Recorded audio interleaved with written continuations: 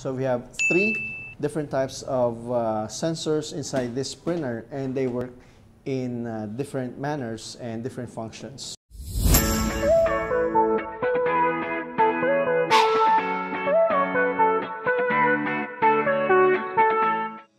Hi guys, what's up and welcome to my channel again. This is Tutorgo again, and this is your online Common Sense tutor, and today we will talk about the sensors of this printer.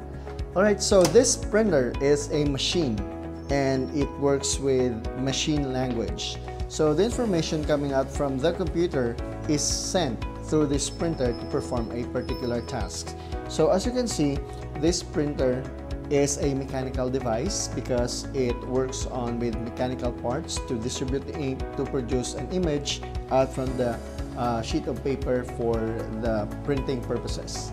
So we will talk about sensors. So what are sensors and how these sensors help this printer accomplish a task?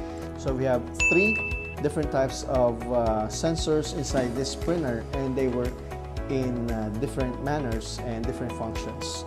So first we will discuss about the sensors or the sensor that is located on the printhead carriage. So this sensor works in a manner that it detects the distance horizontally on the placement of this printhead, so that it could determine which part of paper shall it spray a certain set of ink to produce an image.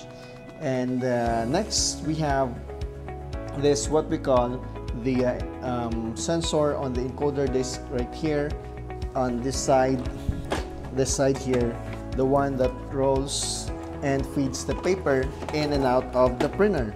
So its function is basically to detect if the paper has been fed properly or not, and that is with the help of the sensor that detects the paper when it has been fed inside the printer. So the point here is that if ever one or any sensor that has been damaged or has malfunctioned, the printer will fail, and it will send a report in the computer on what happens. Why is it that it is unable to print successfully?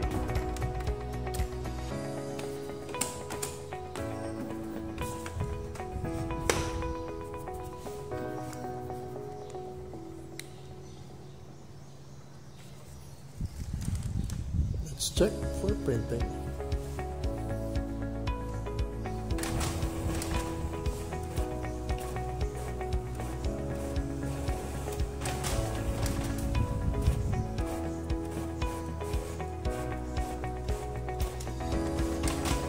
And those are the helpful functions of the sensors installed in this printer on how they are able to help accomplish the task successfully. So if you have any other questions or anything in your mind, just comment down below regarding the sensors that we have right here so that we can respond.